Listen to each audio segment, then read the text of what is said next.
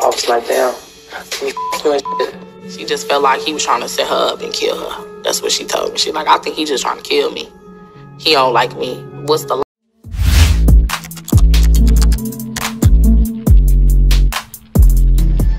Hey, what's up, y'all? Y'all know my slogan. I don't know it all, but I know what I've been through. Now, today I had to come through and talk about this King Von and KI situation, man. I just feel lost for words because it's kind of weird to me how all this is coming out now. I mean, if you know, you already know, right? But the sudden news about this quote-unquote alleged leak of evidence that just came out with these documents proving that King Von is in fact her killer is kind of crazy to me, because also for y'all that know what's going on, you know, King Von wasn't alone. That's one.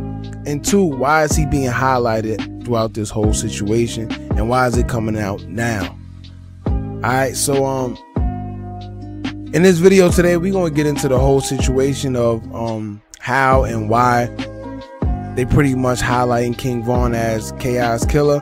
And not to mention, I also want to get into the history of KI and your boy King Von. So make sure you like, comment, share, and subscribe. Hit that bell so you're notified every time we drop new content. And make sure you stay up to date with some of the latest content on YouTube. Now let's get straight into it. Now, as a lot of y'all may know, Chicago is a different kind of place, man, because even though 17-year-old got Kara Barnes, aka KI, and Davon Bennett, aka King Von, was heavy into it with each other, when her Twitter was hacked, it showed her and King Von actually conversing with each other via DMs.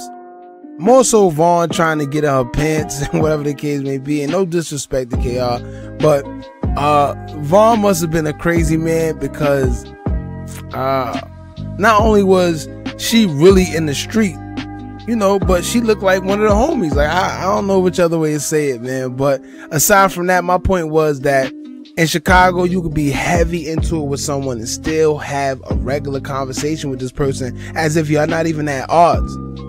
So much that you would think that they've been friends or something for the longest, but they really enemies trying to kill each other. And it's kind of weird because it's like confusing. And we seen the same type of behavior between THF Zoo and 051 Melly. Now, there was two guys really into it, but sat on IG Live sometime for hours from time to time and actually laughed and conversed with each other back and forth. That was crazy. But when Melly died, THF Zoo paid his respects to Melly respectfully. So, you know, killers respect killers. But anyway, even though Von always tweeted KI and weirdly flirted with her, she was in the streets catching bodies, a few that allegedly were close to Von and the BDs, and two main ones were OD and J Money. And for those that don't know, a situation involving the two will be the beginning of a deadly rivalry when an altercation in 2012 at a train station that left KI being jumped by King Von and other suspects who caught her lacking. Now, after the situation, Von went back and forth with her on Twitter until he would be arrested in 2012. I posted a lot of the tweets, but it was way too much talking between the two. And honestly speaking, I think if they wasn't ops and blood wasn't spilled on each other's side, they would have both ended up getting in a relationship or something together. I'm telling you, because if you really pay attention, it seemed like KI was actually feeling Von's gangster. Like, she was messing with him. Like, she was really, like, you know, she was, I wouldn't say she was digging him, because she didn't really give no clear indication about that. But the way they converse with each other via Twitter and the way the vibe seemed, I don't know, man. She was answering him back and forth. You gotta remember, she's a woman, so even if she don't want to show any type of emotion, it's all about energy. She was giving him enough attention to where, you know, he felt like he kept going. But it was blood spilled on each side that, you know, stopped them two from even really being able to interact like that. So I guess that's where it stopped. And like I said, even though she kept her guard up, she did always give Von a little, I don't know, maybe to me, I just see like she gave him a little bit of you know. And we gotta remember that she's a woman at the end of the day. Yes, she was on her gangster. Yes, she was really manning things down. Yes, she was really in the streets. But as a woman, you have certain emotions. And not to mention, that kind of played out in a lot of the things that was going on between K.I. in, you know, her personal life. Aside from all the bodies, the tweets that she would make, it sounded very emotional. And you got to remember, even though she was in these streets, she was still a woman, a young lady at the end of the day. So they still have emotions, and no matter how you try to hide it, you know, they still gonna show somehow, some way. Now, even though these two flirted back and forth, things heated up when allegedly K.I. killed J Money and also taunted King Von about J Money being killed while he was behind bars. I honestly think Von had some love for her up until that point, because J Money was really his friend, and that one hit home. Alright, it seemed like at that point, that's when all the games stopped, and that's when Von really got on his hunter, really crazy predator mentality. I don't know how to call it, but it seemed like that's when all the games stopped. Now, the day King Von was released on that charge, February 11, 2014, he tweeted K.I. asking her, quote, if she missed him, and quote, why she didn't come see him. Alright, now everything was going normal until K.I. tweeted this. She said, quote, how it feel to lose your homie while you behind them bars doing that time, end quote. And then King Von replied, rest in peace, P Crack and Modell. And then K.I. replied, quote, if I could, I'll dig J Money up and shoot his vagina A-word again. Devil emoji and 100% emoji. So pretty much what she was doing, she was letting it be known that she is responsible for that body. Now, that might sound real crazy, but at the end of the day, that's how this whole Chicago drill scene was back in the days. These people are on Twitter, on social media, pretty much indicting themselves. I don't understand how none of them was able to get caught. I don't know how they was able to still walk the streets and still catch as much bodies as they did. This is why I also be thinking that things are very suspect, because these, mind you, they was kids. Like we hear about these individuals and we may think that they were older, but they were just as young as 13, 14, 15. If you look at some of the tweets, Von is talking about him being in school. So it's no secret that they were kids, man. They getting away with literally killing each other. You know, so once again, it was definitely a different time back then. These people were sitting on Instagram and incriminating themselves and just saying whatever they want, and I don't know, no repercussions was brought upon their way. Now, fast forward, K.I. was killed April 11th of 2014 by a, quote, hooded man while walking to a friend's house.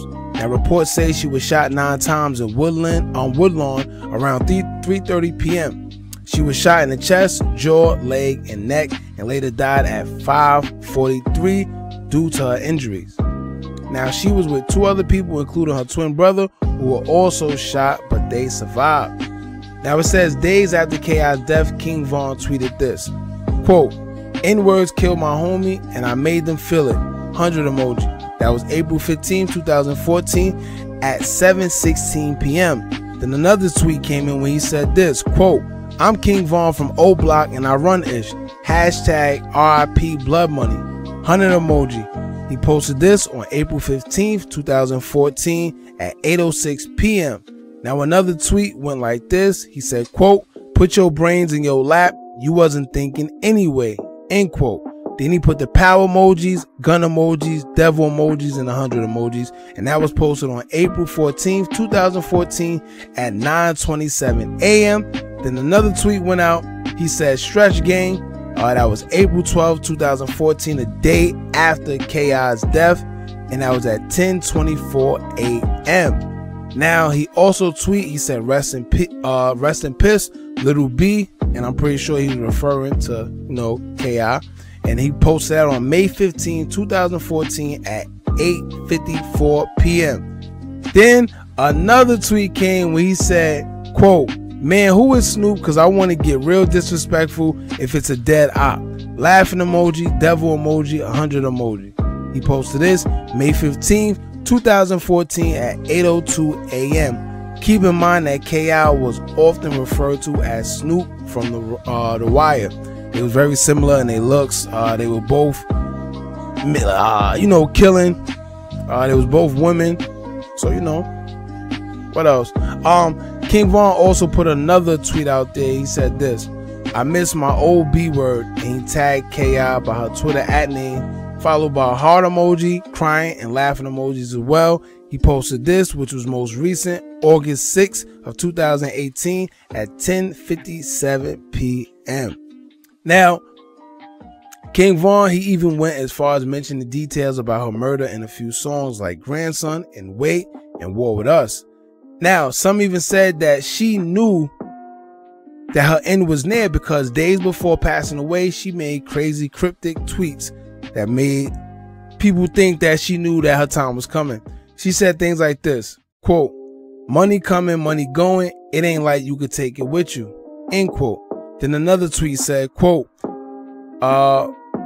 "You're nobody until somebody kill you," end quote. Then another tweet said this, "I'ma die a real N-word, we all got that day coming."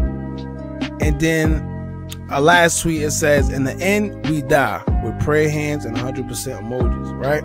So it's pretty, I don't know, like, you know, when it comes to death and when it comes to something negative happen to you, 9 times out of 10, you can feel the energy before it comes. A lot of people said before death, well, studies show that before death, a lot of people tweet things like that, or they just look lost. So, you know, they just got that look like they don't, you know, they in a bad state of mind. But anyway, my question is this, right? Now that we got the whole backstory between K.I. and King Von, why is this story that's pretty much already out, if you already know what's going on, why is it coming out so suddenly now? All right, this situation happened years ago, and it seemed like they already have gathered enough evidence a long time ago. Why didn't they pick Von up before his passing? You know, now it's all over blogs and everything due to quote-unquote hack, leak data, they say. Why now? Now, the story that's going around, they saying this. This is from an article. It says this. The investigation revealed that the victim was killed by Davon Bennett, aka King Von, the document states. The CCSAO reviewed the investigation and concurred that Bennett was positively identified as the offender in the incident and felt that they would be unable to meet the burden of proof in court and formally rejected charges. It should be noted Davon Bennett was charged with first-degree murder recorded under HX 281542 and that he shot and killed Malcolm Stuckey, no IR, on 29th May 2014. Now my thing is this. If they failed to meet the burden of proof, how is it coming out that he is in fact the suspect? Now for the ones that already know what's going on, it's no mystery that there were 2 other individuals that was involved in this case. And there's no mystery as to what happened, but that's if you know what's going on. In fact, when King Von died, Duck's mother went and said, quote, "You can get your rest now, K.I." end quote. So if you wasn't on game before then, pretty much that should have told you. But at the same time, allegedly, there were 2 others involved with the whole situation with K.I., King Von, and you know, so why is King Von being highlighted in this whole thing, in this whole situation now? You know, that's another red flag, and those are questions that people aren't asking. Or theory is this: maybe this will help a certain someone play innocent in a current ongoing case where they might put all the blame on King Von, try to pin him as a savage already, and make it seem as if this was all his doing in the case that he has with such and such. I mean, he's not here to defend himself, so why wouldn't they put all the blame on him in the first place? Do y'all get it? Do y'all get where I'm going?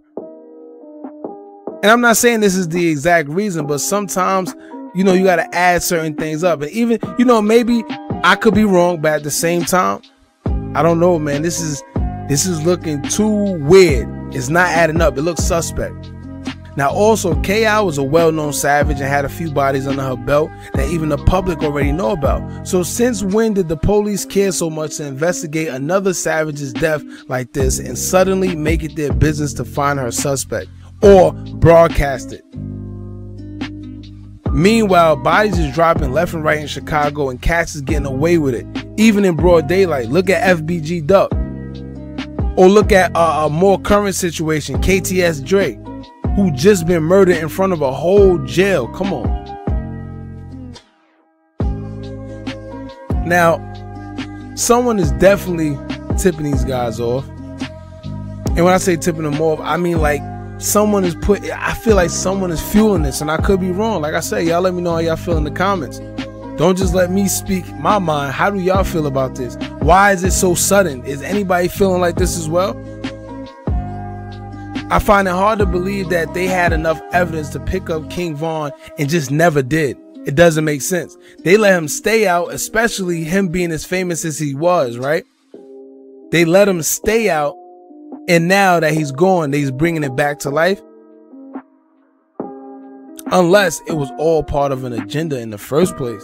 And some of y'all gonna rush to call me some type of conspiracy theorist, which is cool. But y'all gotta read between the lines, man. And even if you don't, at least admit that something isn't adding up. From all the incriminating tweets Von done put on Twitter, to all the song references he done did or said that he was incriminating himself in before, you mean to tell me y'all didn't pick up on that then, and now suddenly it comes out that he actually is the killer? Come on. Come on. And we all know that he wasn't the only one, so why just him? And oh yeah, before I forget, right, to add salt to the injury and scorn K.I.'s family, in 2019, the TV network did a documentary on K.I. and thought it'd be a good idea to interview King Von, who was an opposing member and rival of K.I. They thought it'll show unity or peace, I guess, to have King Von up there, but I'm assuming they had no idea that they was actually interviewing the suspect. I mean, come on, King Von was on there trolling the whole time, but if you didn't know the situation, then you wouldn't have understood what was going on. And it's crazy because he even went on there talking about wanting to have sex with this girl on TV, and he is the suspect. That's crazy. But now also my theory, you know, my conspiracy theory mind tells me that maybe that was the feds trying to set Von up to say something incriminating so they could book him then, or have some type of evidence on him then. But Von ain't no dummy, and we know that. But once again, out of everybody else, man, to have on that show dedicated to K.I., why pick King Von? That's another red flag. But anyway, I'm gonna leave all that there, man. I hope this cleared up a few questions y'all had or helped y'all better understand a few things. Yes, K.I. was a girl, but she was very, very, very dangerous. Don't get that part confused. Also, I always tell y'all, man, if you live by the gun, you'll die by it as well. There's no sympathy in the streets. If you live by the gun, you will die by the gun, and that's just it. Alright? Don't forget to like, comment, share, and subscribe. Hit that bell so you're notified every time we drop new content. And remember, as long as y'all keep on watching, I'm going to keep on dropping. I'm out.